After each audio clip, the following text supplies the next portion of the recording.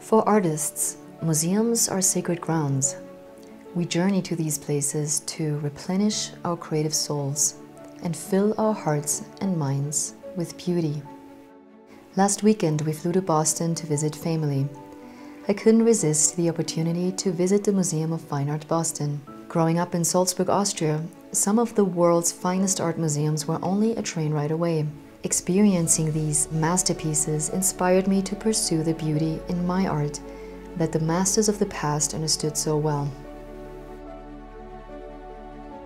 I remember the first of these art expeditions I took by myself. Stepping into a monumental museum and not knowing what to expect, I would flitter from one room to the next without a strategy and exhaust myself before reaching many of the works I most wanted to see. In this video, I would like to share with you how I planned my visit to MFA and some of my favorite pieces. First, I familiarized myself with a museum online by looking at permanent and current exhibitions on their website. It helps me to know in advance which section I want to focus on and which pieces I don't want to miss. At the museum ticket counter, I always ask for a floor plan to quickly find my high priority sections. I go to these areas first to appreciate the art with fresh energy and an open mind. Afterward, I stroll freely through the other floors and get amazed and surprised by the pieces. It is important to be okay not having to see the entire museum in one visit. I usually skip some rooms that don't speak to me as much. Having that mindset helps me not rush through, but experience the art in a more relaxing way. I was looking forward to seeing the head of Aphrodite from the early Hellenistic period, about 330 to 300 BC. I love to take my time when approaching a piece of art I admire. Being in the presence of an original ancient masterpiece feels like everything is coming to a halt. The timeless quality of its beauty speaks from thousands of years ago to me today. The feeling is one of awe and strange intimacy. True to her divine nature, she exceeded my expectations. Her head's gentle tilt, soft facial features, and intricate hairstyle were carved with so much care and admiration, making her a manifestation of beauty. The Greeks believed that beauty reminds us of a heavenly truth. Socrates taught that objects of beauty make souls remember heaven as they are overcome with divine love and potentially regain their wings. The MFA Boston has a very elaborate collection of Asian art, so I was looking forward to seeing Buddhist art of Indian, Chinese, and Japanese traditions. I was elated to come to this depiction of Buddha Maitreya, or future Buddha of the world, a sculpture of the Greco-Buddhist tradition of Gandhara.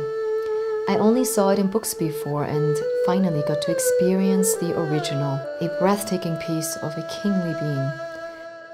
Buddhists believe that Buddha Maitreya will descend to earth and preach the teachings of the highest Buddha.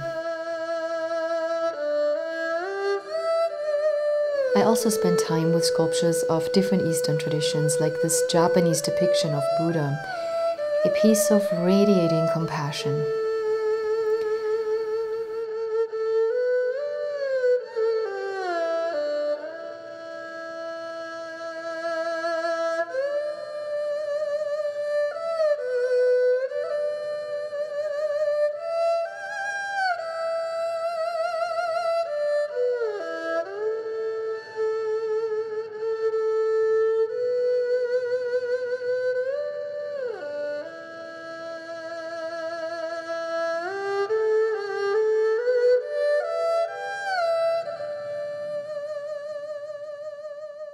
For the rest of my day, I looked at Italian Renaissance art.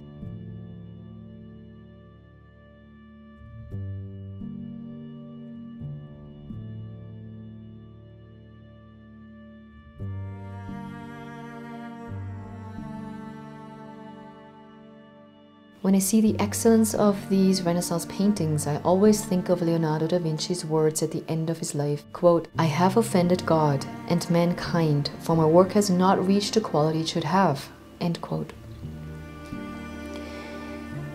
These words represent masters who dedicated their lives to something more significant than themselves.